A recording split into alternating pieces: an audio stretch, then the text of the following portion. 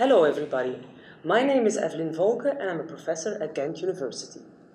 In this tutorial, I'm going to explain to you how to monitor the concentration of dissolved gases using the gas stripping method.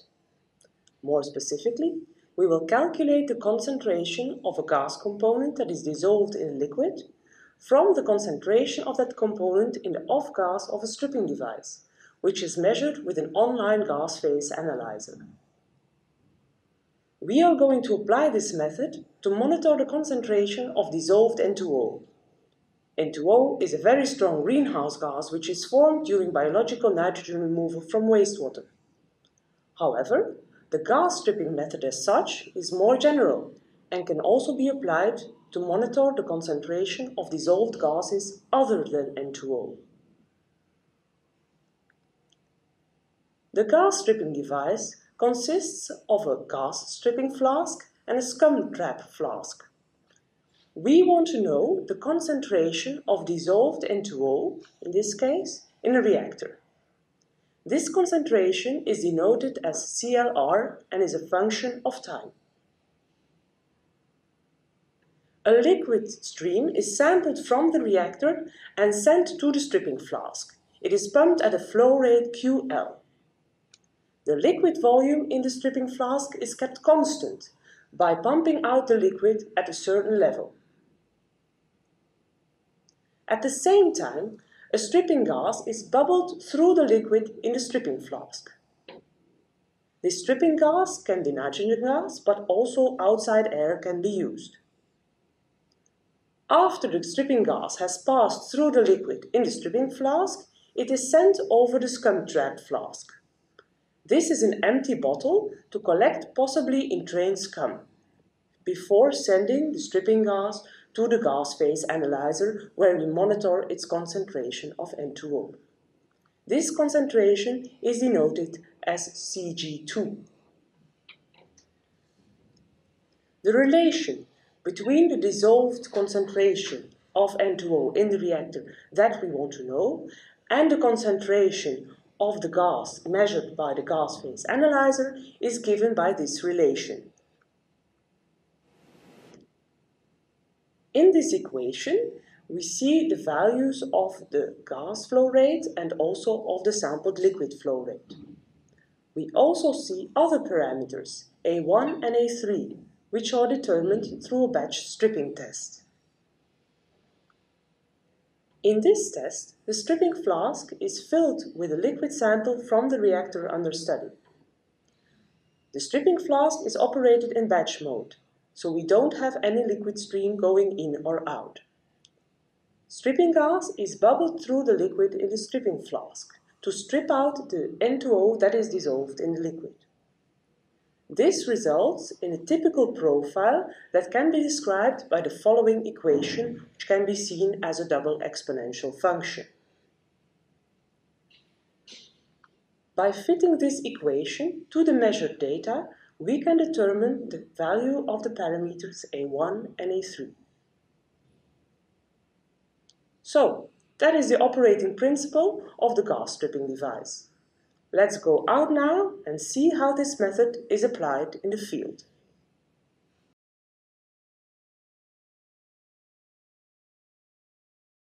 Hello, my name is Janis Baten and I am a PhD student at Ghent University. We are currently at a wastewater treatment plant where we have installed the gas stripping device to monitor the dissolved nitrous oxide concentration in the aeration tank. This is the gas stripping device, the most crucial part for this method. As you can see, it consists of a plastic graded cylinder of 250 milliliters with a rubber stopper. The rubber stopper has 4 connections. One inlet for the liquid sample, one outlet for liquid discharge, an inlet for the stripping gas, and an outlet for the stripping gas. The inlet for the liquid sample is connected to a peristaltic pump, which provides a constant flow of water from the aeration tank. The sample enters the cylinder at the bottom. The outlet for liquid discharge is connected to a second peristaltic pump, which sucks out the water from about 10 centimeters below the rubber stopper. the inlet for the stripping gas should receive a constant flow rate of air or nitrogen gas. The stripping gas enters the cylinder at the bottom through an aeration stone. This aeration stone can be a simple aquarium stone as long as it provides fine bubble aeration. In this case, we use outside air, because this is convenient since we don't have to transport any gas bottles. However, air should only be used if the concentration of nitrous oxide is either negligible or fixed. In other cases, it is advisable to use pure nitrogen gas. It is also important to keep in mind that the gas phase analyzer has a minimal required gas flow. It is therefore advisable to use a mass flow controller to have a steady flow at the required rate. This last connected tube is an outlet for the stripping gas. It carries the gas towards the gas phase analyzer. However, to avoid damage to the gas phase analyzer, two pre-treatment steps are required. First, a scum trap is installed. This scum trap is a glass bottle which collects any entrained scum. Secondly, a condensing unit is needed to remove moist from the gas. In practice, this condensing unit is often integrated in the gas phase analyzer. Then finally, the gas phase analyzer measures the nitrous oxide concentration in the gas and logs the data. Finally, the gas is sent to an online gas phase analyzer to measure and record the nitrous oxide concentration in the gas. Before we can start measuring the liquid phase nitrous oxide concentration in the water, we need to characterize the dynamics of the gas stripping device through a batch stripping test. To do this, we need a sample which contains nitrous oxide. We can simply turn on the sampling pump and wait until the required volume is reached. Afterwards, we turn on the flow of stripping gas. Bubbles now rise through the cylinder. Nitrous oxide from the sample is removed and it goes to the gas phase. The gas phase is then analyzed by the gas phase analyzer and the data are logged. Afterwards, we can use the data to find the characteristic parameters of this gas stripping device through calibration. Now that we have performed the batch stripping test, we can start measuring the nitrous oxide concentration in the reactor. To do this, we turn on both the peristaltic pumps and the flow of gas. The gas phase analyzer logs all the data automatically, and later on, we can convert the measured nitrous oxide concentration in the gas phase to the nitrous oxide concentration in the reactor liquid.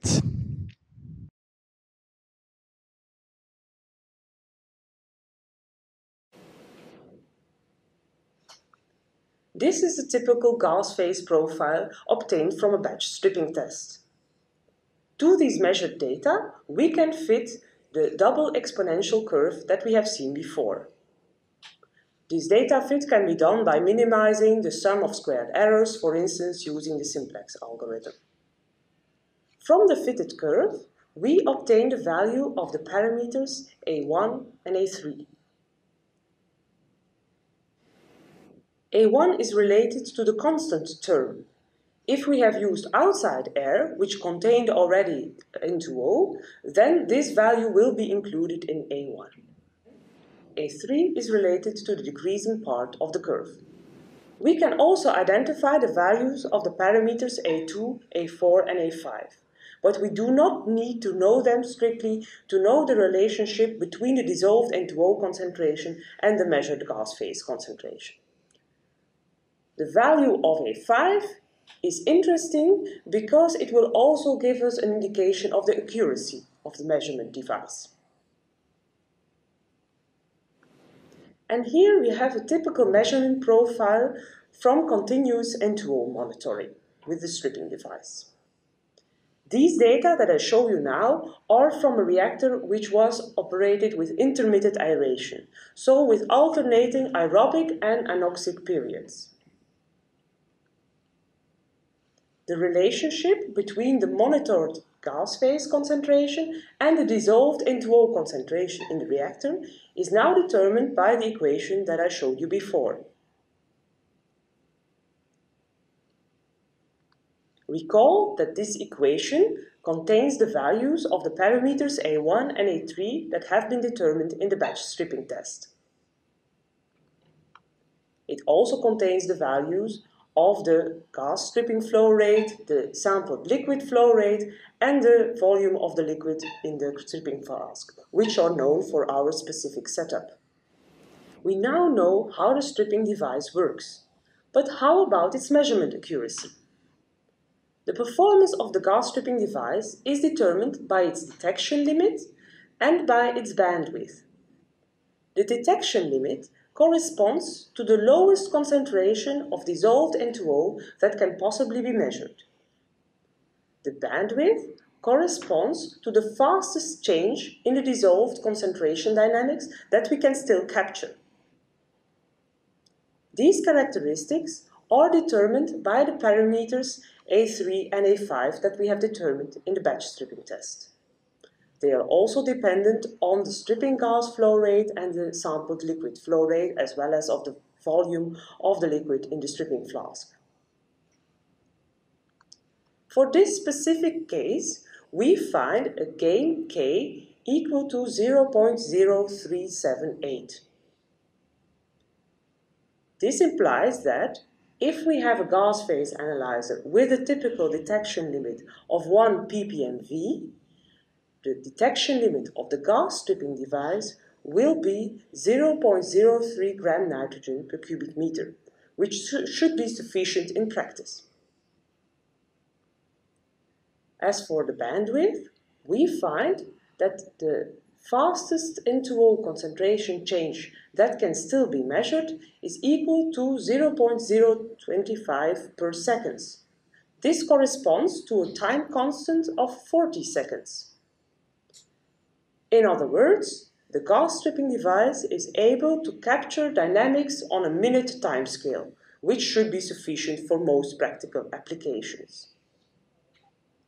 If need be, the detection limit and the bandwidth can be adjusted according to the specific needs of the process.